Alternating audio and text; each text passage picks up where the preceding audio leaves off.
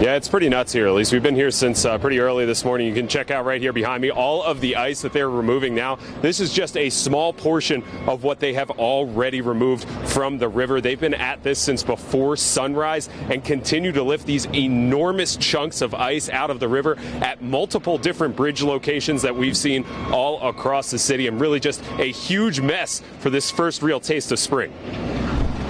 I'm ready for winter to be done. Like 2 weeks ago. There's no roaring river today. Behind us, you got 300-400 feet of ice backed up still. Only the roar of backhoes and front-end loaders frantically trying to clear the ice jam under several bridges in Fond du Lac. This looks like a pretty big mess. Yeah, it's growing. One by one, crews are plucking gigantic cubes of ice to try and let the swollen river through, but they can't do it fast enough. The football field looking more like a pond, and parking lots pooling outside of the aquatic center. It's causing more than just traffic headaches. We got about 15 houses on South and Elm Street here, and then we moved 100 apartments in this apartment building.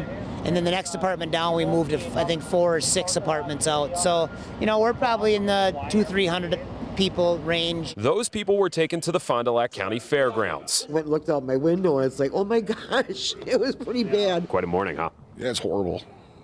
I can't explain it. A lot of these people were only able to get out with the clothes on their back, left wondering what's going to happen next. It's like, oh my God, it's just my van. What's going to happen with my van? You nervous at all? A little bit. I got a lot of expensive equipment in my apartment.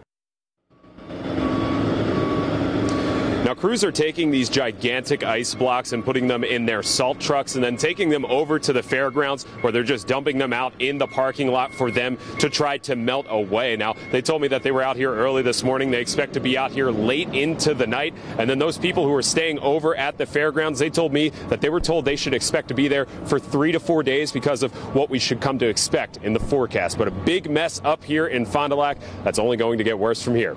Live in Fond du Lac, Shaun Gallagher, today's TMJ4.